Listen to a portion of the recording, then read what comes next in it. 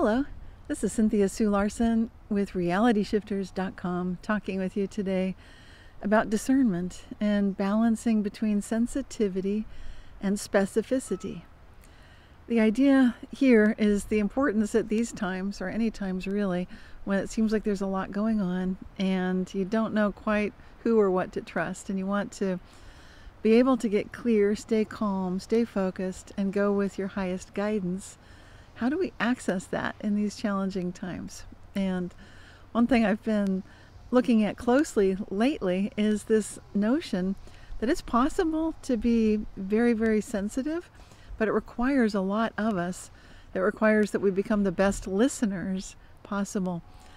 How do we do that? I would recommend by practicing clearing the mind. And so sensitivity comes from, you might wonder, what is that? I see it a lot when I look at naturalists who are biologists out in the field, not necessarily knowing what they're about to see. And those are some of my favorite scientists when I was a little girl. I loved to read stories about scientists who would just go out and observe things, not knowing necessarily what they might find, and paying attention to everything rather than assuming that things would fit into neatly organized categories or anything like that.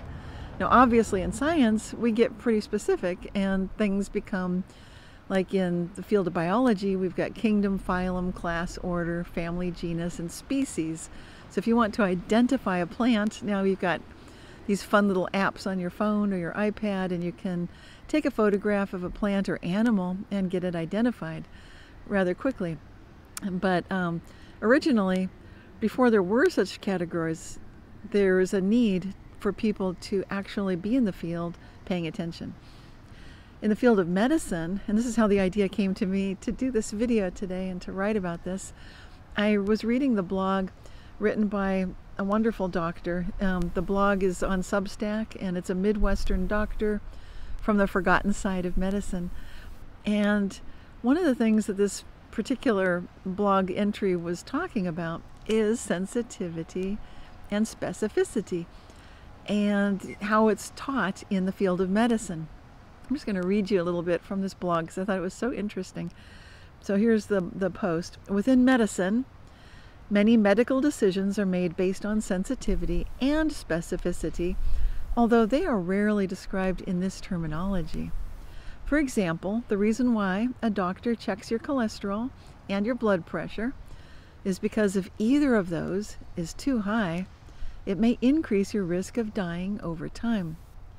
However, the risk dramatically varies as different human beings have different ideal cholesterol and blood pressure levels.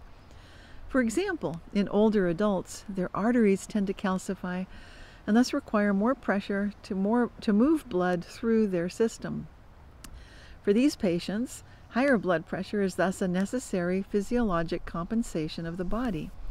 And commonly, when their blood pressure is lowered with medications to bring it into the quote-unquote ideal range, the reduced blood flow to the brain will cause those patients to pass out and seriously injure themselves. This is a very common pharmaceutical injury in the elderly. So that's just an example from medical thinking as to how do these ideas come into play. And this blogger continues and explores how and where to choose. How do you maximize the sensitivity or the specificity? Because obviously when we're out in the field as a original first person on the scene to experience a new species of animal or plant, we want to be pretty wide open. We want to have the sensitivity setting so it's wide open and we're able to pick up pretty much anything that falls into those categories or those ranges for us. Okay, the blogger continues, in modern medicine, there has been a consistent bias to continually lower the cutoff points for sensitivity and specificity. And over the years, using blood pressure as an example, the acceptable threshold has been repeatedly lowered. As a result, many individuals who are told they absolutely must take blood pressure medicines or have an immediate risk of dying 50 years ago would not even have been considered candidates for blood pressure medications. Now that's interesting, because that's showing us that things haven't changed necessarily, but the way we are applying our guidelines has changed. How specific, how sensitive are we expecting the readings to be? And the blogger continues, as you might have guessed, this bias is a result of pharmaceutical corruption within medicine, because as thresholds are lowered, this makes more individuals eligible for drugs and thereby causes more and more to be sold.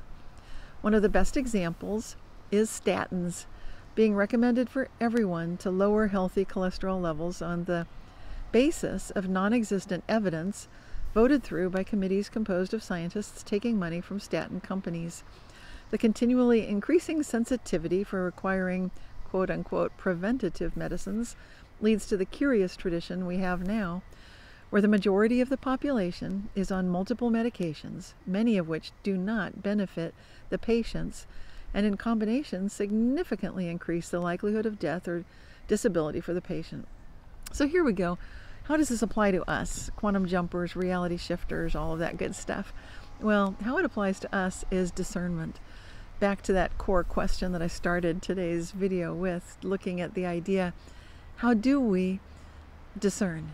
And how do we set our own sensitivity and our specificity levels?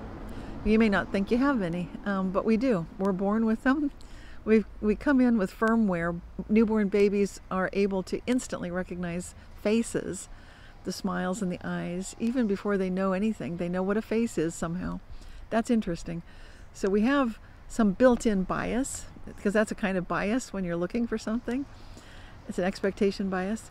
So when we're discerning properly, what we'd like to do, in my opinion, is start becoming a lot more transcendent, recognizing that there are levels of our consciousness, not just within our three major neuron centers, which would be the gut, the heart, and the head, but also you could think of having perhaps higher levels of intuition. That would be spiritual knowingness, that intuitive knowingness that sometimes we get where we know something that there's no way we could know it, and we're sensing something more deeply.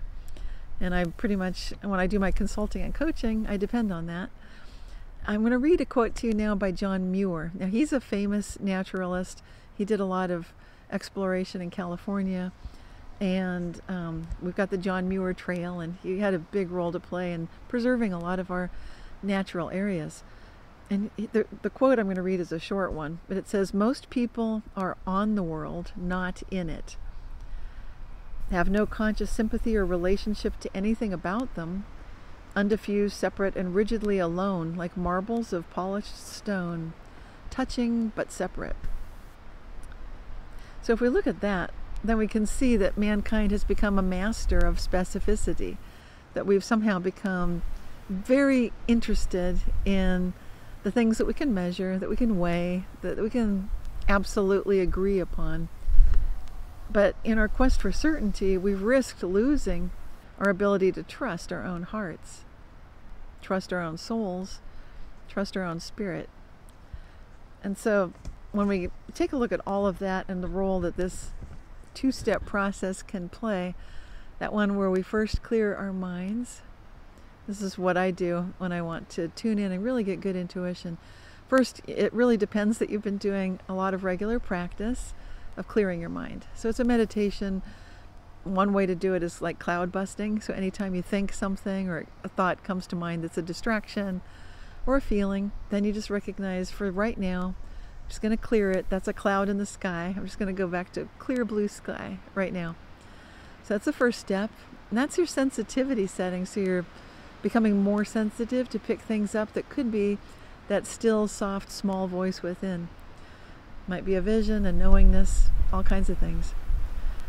And then number two, my kind of specificity when I'm tuning in intuition is tuning in my high self.